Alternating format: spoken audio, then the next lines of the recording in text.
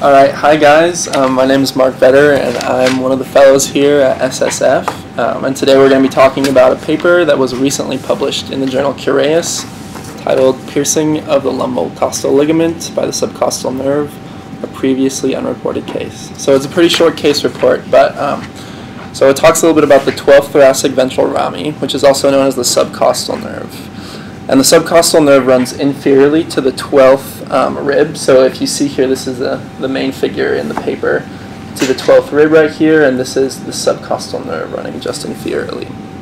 And so it exits the spine just below the 12th thoracic vertebra. So here, this TP right here, if you can see it, is the transverse process of the first lumbar vertebrae. So we can see that the subcostal nerve exits the spinal column just above that, underneath the 12th thoracic vertebrae. And it's the largest of the ventral thoracic rami and often has a communicating branch with the first lumbar ventral ramus. And so after exiting the spine, the subcostal nerve usually passes anteriorly or inferiorly to the lumbocostal ligament, which you can see in this image is just right here. And the lumbocostal ligament usually stretches either between the lateral side of L1 or L2 and the inferior edge of the 12th rib. In this case, it kind of looks like it's starting over at the lateral side of L2. And so then after that, the subcostal nerve travels ventrolaterally between the transversus abdominis and the external oblique muscle, and it innervates the anterolateral abdominal wall. It also gives off a cutaneous branch, which continues superficially to the skin of the anterior gluteal region. And sometimes this branch can descend about 5 centimeters above the iliac crest, so it can descend quite low. And so kind of the important question here is, why is this nerve important? Why are we interested in any sort of anatomical variations that have to do with this subcostal nerve? And it's because recently lateral approaches to lumbar spine surgery are becoming increasingly popular, and this nerve can be especially vulnerable, an especially vulnerable structure during these procedures. For a couple of reasons. First of all, there are a couple studies that show that it has a relatively large amount of branches compared to other intercostal nerves. And also, it lies a little bit more inferiorly to the 12th rib than other intercostal nerves lie to their ribs. So on average, it can run nearly 2 centimeters below the 12th rib, which kind of exposes it more to the possibility of iatrogenic damage. And if it is damaged, you can get some complications post-surgically, such as abdominal wall hernias or loss of sensitivity in the region. So it's important to kind of keep in mind the course of this nerve as well. So what was interesting about this particular case report is, as I mentioned previously, the subcostal nerve usually passes either anteriorly or inferiorly to the lumbocostal ligament once it exits the spinal column. But in this particular case, Dr. Iwanaga, while doing a dissection from the posterior side of the left side, posterior dissection of the left side of a male fresh frozen cadaver, found that the subcostal nerve was actually transpiercing the lumbocostal ligament rather than passing anteriorly or inferiorly. So this is really important to keep in mind, just sort of as a landmark, potentially during surgery, in order to find the subcostal nerve. It's important to keep in mind where that nerve might lie relative to ligaments and the rib in that area. And also there's a minor concern that if the ligament did become ossified, it could potentially lead to some sort of entrapment syndrome.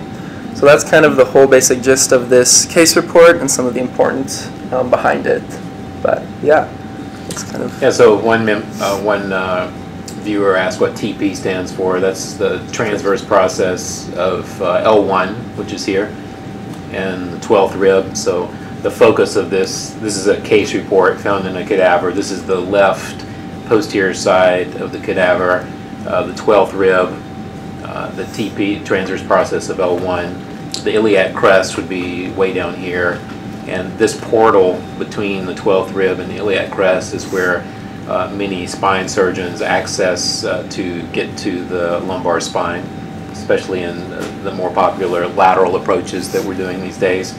And in a previous report from the Seattle Science Foundation, we found that the subcostal nerve is the predominant innervation that you find in that little window between the transverse process, of the 12th rib and the iliac crest. So it's the most important nerve here. We've also published in the journal Cureus about the lumbocostal ligament. which is an underrepresented nerve in the anatomy literature. And this structure will connect L1, maybe L2, sometimes transverse processes, to the 12th rib. And normally, as Mark said, the subcostal nerve, which is the ventral ramus of T12, passes anterior to this. In a prior report, we found that sometimes there's a little branch that will pierce through the ligament, but this case is unusual because, to our knowledge, we've never seen an earlier report where the entire nerve passes through the ligament. He mentioned that the ligament, if it's ossified, and whether it's ossified or not, the nerve may be pinched here with movement, and if it's pinched, then you get a deficit in function of the subcostal nerve, and the subcostal nerve has both motor and sensory functions, right? So who knows what the sensory function is of it? Where is the patient going to complain on their body that they're having? Yeah, so one branch of the subcostal nerve goes across the iliac crest down toward the trochanter, greater trochanter.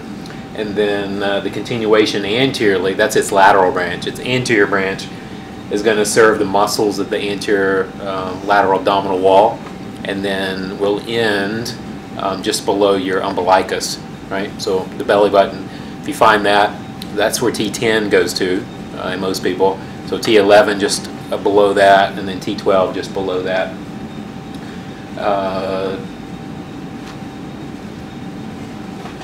Why would you be punching the nerve? Not sure what that means.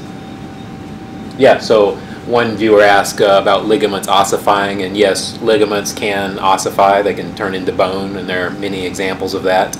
Mark just wrote actually a review paper looking at many ligaments, the so-called false ligaments, and some of them ossify, like the suprascapular ligament, etc.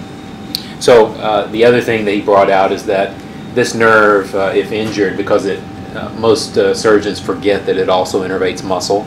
We forget that these oblique muscles have a nerve innervation, and if you injure that nerve innervation, then those muscles don't work so well. So the patients may present with a bulge here in the anterior lateral abdominal wall, which represents a hernia. So those muscles can no longer compress the abdominal contents.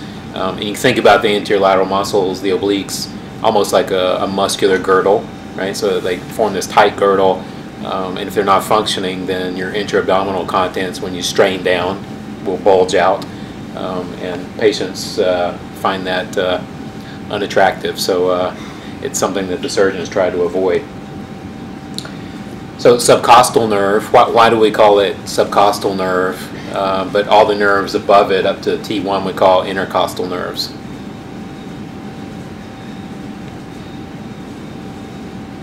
So intercostal means between ribs, right? So subcostal is below the 12th rib. There's no more ribs, so you call it subcostal. Rarely you can have a rib from the L1 vertebra, right? So then the subcostal changes and can actually be, technically a intercostal nerve. And what do you call a rib that comes from L1? All clinical anatomists should know this. Gorilla rib, right? Gorilla rib. So a gorilla rib comes from L1 for obvious reasons, and that means you can have 13 pairs of ribs. So what do you say if we have all these 11 ribs? You're missing a rib, yeah, aplastic. The name of the nerve. That's a good question, yeah. That's very uncommon, to be missing a rib. The more common thing is to have fusion of ribs, and nobody's gone there before. What do you call this when there's, a missing rib? All right, great job, Mark. And again, this is an unusual case that has not been previously published in the medical literature.